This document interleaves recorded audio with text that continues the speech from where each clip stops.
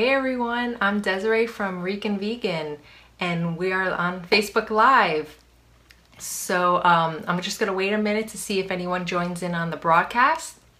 But let me explain what we're starting to do now. We are pretty much doing live blog posts. So I'll come in every once in a while and do a live blog post on either a wellness topic or just doing a recipe demonstration of one of my recipes on ricanvegan.com, and also providing you with tips on how to transition into a plant-based lifestyle. So right now, I'm the founder of ricanvegan.com, and pretty much my job is to help people just like you who are interested in learning more about a plant-based diet, help you transition and give you the tricks and just to how to live a more plant-based lifestyle. So today I'm going to discuss what the differences are between someone who is a vegetarian, a vegan, and someone who is plant-based. Now, a lot of people think that they're one and the same, but they're actually different. Now, they do have their little differences, but I'll explain those to you right now. The first one is a vegetarian. Now, a vegetarian is somebody who doesn't eat any meat, so no chicken, no pork, no beef, but they do consume animal byproducts. Now, animal byproducts are things like cheese from cow's milk, eggs, honey, things like that the animal was not necessarily killed to get, but they do have some part in the production process. So there are actually vegetarians who still eat fish, and those are considered pescatarians. And when I started my plant-based journey, I started off as a vegetarian because I thought I couldn't live without cheese and eggs and things like that.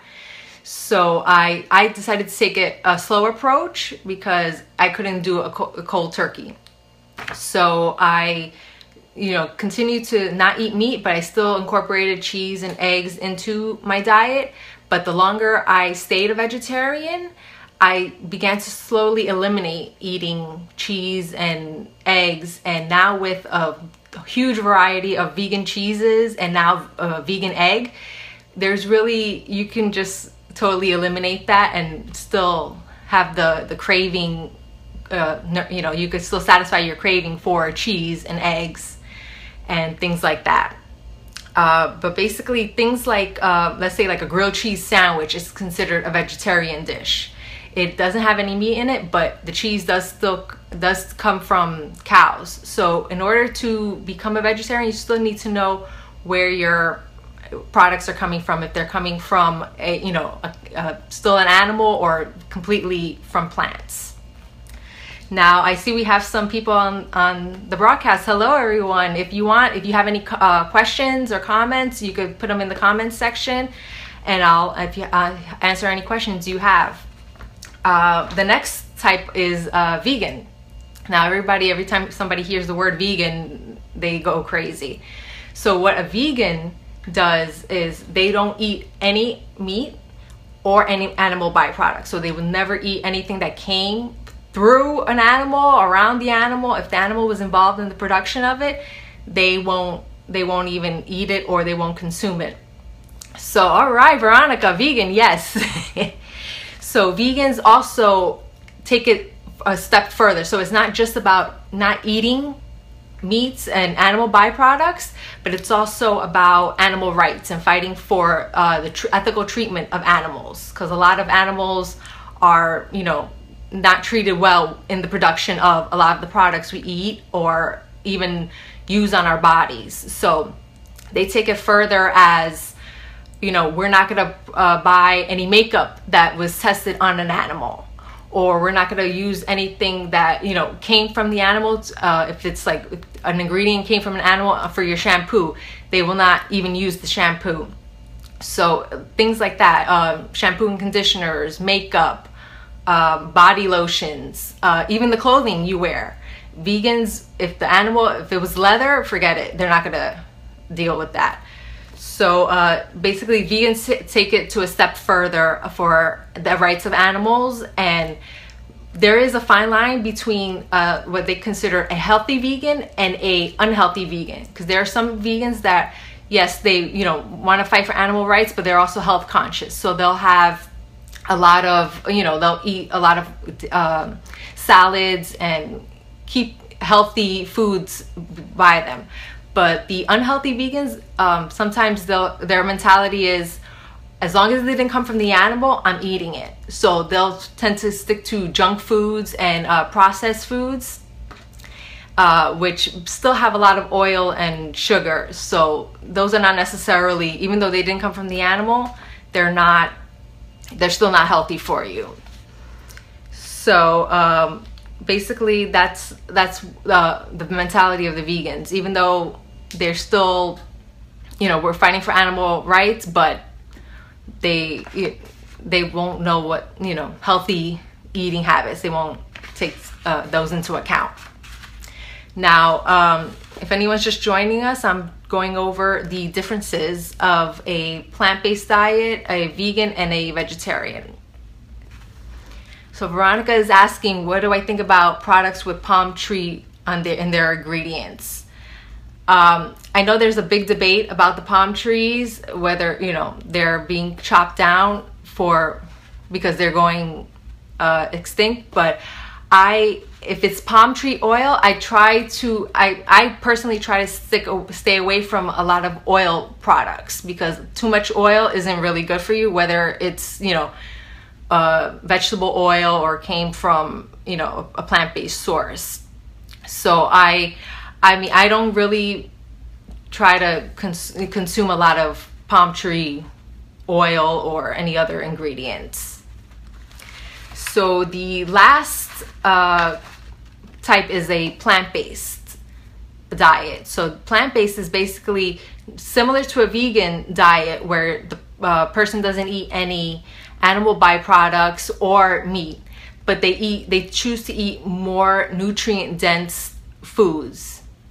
So basically it's a lot of kale, anything that has a higher nutrient density in it, they're going to choose. So people on plant-based diets completely stay away from processed foods.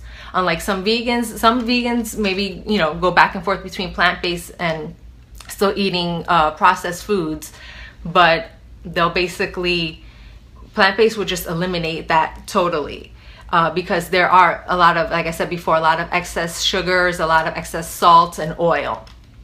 But basically, things that you can eat on a plant-based diet, you can still have dessert on a plant-based diet. It's just going to be naturally sweetened with maybe some dates or stevia, as opposed to white processed sugar. But basically, I choose to be on a plant-based diet. It's worked for me. I used to have allergies. Basically, I used to break out in hives and have dry skin patches that would just come out on my body randomly. I didn't know what the cause was. I didn't know if it was because I was stressed out at work or anything like that. I started researching plant-based diet. I saw how a lot of people wanted, they were curing themselves with maybe more severe diseases than I had. But I was like, you know what, I'm gonna try this. I'm just gonna see how it works for me. And to this day, I don't get those dry rashes or or hives, and I was able to get off allergy medicine that I was taking to control the hives. So just basically eating nutrient-dense foods. I ate a lot of salads, a lot of vegetables, a lot of mushrooms, onions. All of those pretty much cured me. And now when thinking back when I was a vegetarian, when I would eat dairy products, I noticed that those dry patches of skin would always come back whenever I consumed dairy products. So I knew it was something I was allergic to in the dairy. Who knows what it is? I still don't know what it is, but I know something in the dairy is what was giving me those reactions. So I know as long as I stood away from dairy, I was going to be fine, and I'm still fine. I even lost weight. I lost 20 pounds eating a plant-based diet that still stayed off. I'm now been on plant-based diet for over 3 years, and it's worked wonders for me. I love it. I don't want to go back to my old eating habits. Why? To go back on allergy medicine, have dry skin patches? I'd rather take, you know, the clear skin that I have now.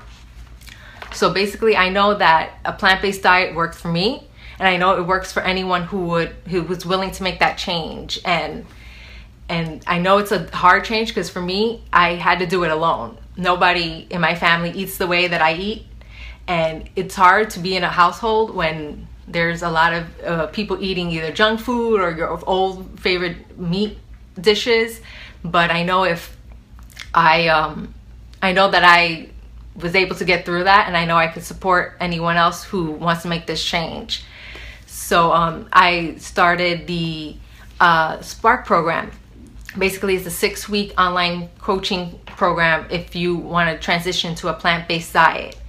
If you are interested, I have openings on my program. If you want to schedule a strategy call with me, you go to ricanvegan.com/apply. I'll also put the link in the comment section at the end of this post.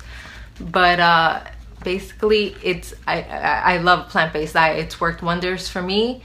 I know it could work wonders for you, but you don't have to be alone in your transition. I know the benefits of it, and I can't speak more about it, but it gives you so much energy that you never had before, that you even think you could have without, you know, some type of supplement or coffee drink or anything like that.